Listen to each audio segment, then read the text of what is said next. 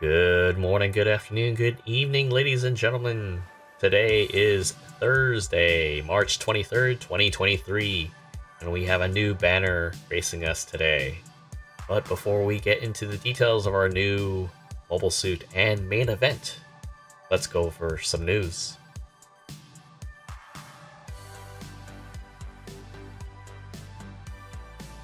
We have the over 5 million download special thank you campaign for Gundam Battle Operation 2 still ongoing. The last day being March 29th at 10:59 p.m. So if you haven't been taking advantage of those free pulls courtesy of this special campaign, I urgently urge you. It's a very weird expression in itself, but I can express the urgency to definitely take advantage of those free pulls, which potentially can drop a 4-star item for you as well. So get to it, gentlemen and ladies.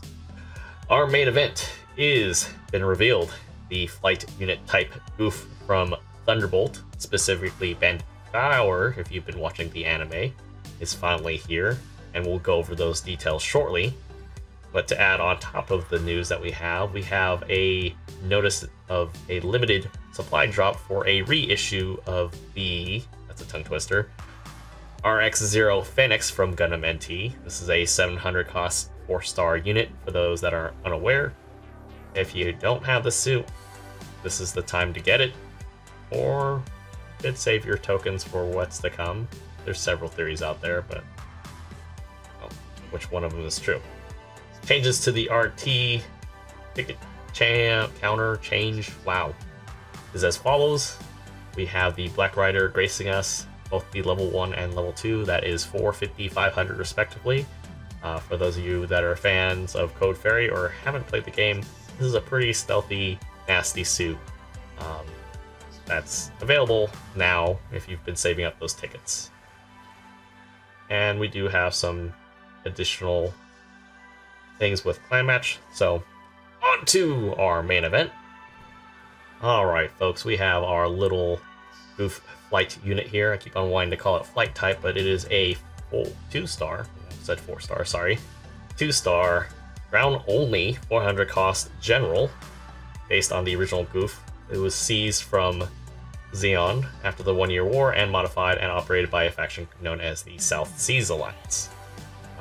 It does have a great deal in common as the fluff text relates to the goof custom specifically, such as the armor and the other optional embedded weapons. But compared to the original goof, it has numerous fixed weapons for close range skirmishes and was modified to be quite versatile, hence the flight units there. It has 2 large fans on its back that provide hovering capabilities and area mobility, and as I mentioned earlier, it is only available on the ground. Now if you're doing 10 pulls because you want a greater chance to get it, you do have a chance, if you don't have it already, to get the 10th iteration of the Zeonic normal suit. Now I only have the helmet, I don't have the normal suit portion, which adds these lovely little shoulder pads on top of there, but you can kind of omit that with just the regular Zeon suit. But if you don't have it, this is the time to show your support for that Zeon, for the spirit of Zeon. Alright folks, on to the nitty-gritty details behind our new mobile suit. Alright ladies and gentlemen, here is the nitty-gritty details behind our new mobile suit, the goof flight unit from Thunderbolt. Now mine is slightly modified, so the stats will be different. Starting with the part slots, we are running 14, 9, and 5 on a stock unit. This also has 15k HP, 17, 15 in ballistic and melee, and 10s for your beam resistance.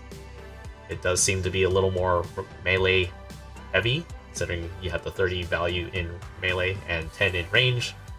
Move speed being 130 and high speed movement at 190 and turning speed of 60, which is a little bit better than the Goof VD that I believe it's being compared to right now. I know I was comparing it correctly, since we have something that has sort of the same sort of aesthetics and I would say capabilities as well. As with the VD, since we'll use that as an example, It does come stock with a giant bazooka instead of the Zaku machine gun like the VD does. Pretty standard numbers, 1600, excuse me, 6 shots, and effective range of 325 meters, 7.4 seconds cooldown time between shots, and a 17.5 second reload time. This is the only weapon it can use, so I wouldn't even bother trying to go into other details. That may change in the future. It has a specific goof heat saber coming in at 2250, 2.5 seconds. I believe it is 50 points higher than the Goof VD level 3 at this cost range. So pretty similar values, probably more if we took melee strength into account. The heat rod specifically for this one comes in at 1900, and I think the VD is a little bit less, coming in I think at 16 or 1700. The Goof 3 barrel Gatling gun, as with the VD as well. This one actually hits harder, 200 base value versus 160, 170 for the VD. The only difference is this one is a 3-shot burst versus full auto, like the other iteration, and doesn't have very good stun accumulation based on what we did on stream earlier. 175 meters, 30 rounds in the mag, so basically 10 bursts essentially before it goes dry. 8-second reload time, which is pretty good. As another sub-weapon, it has the Zaku machine gun specific to this unit. Comes at 100 base power, which is not a whole lot. 60 rounds, effective range of 275 meters, and a reload time of 10 seconds. Now, what we did get to find out in practice mode is that it will make something flinch in about 12 shots. I believe that's good enough for MA1. And of course, if we're fighting something with MA2, I believe the easy thing is going to be between bazooka and machine gun, or bazooka heat rod, depending on your situation. Also comes with a shield as well, just like the VD does. Comes in at 3000 HP. So pretty decent specs all around, I would say. I don't think it outright fully replaces the VD, but it definitely does, I think, the job a little bit better, especially with what we're going to get into, which is the skills and a little more details on the flight unit.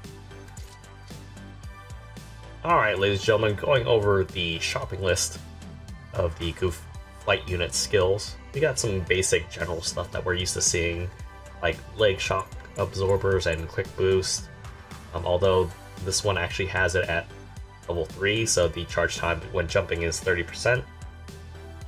Has a roll. This one actually, over the VD, actually has leg buffers, so that's always a plus in any book for that matter. We do have flight control program level 2. Obviously comes with balancers. Can't imagine a general not coming with balancers at this cost range. You have a 2-hit combo, a performance radar. Now, details about the flight system. It comes with it at level 1, so very similar to the flight test type.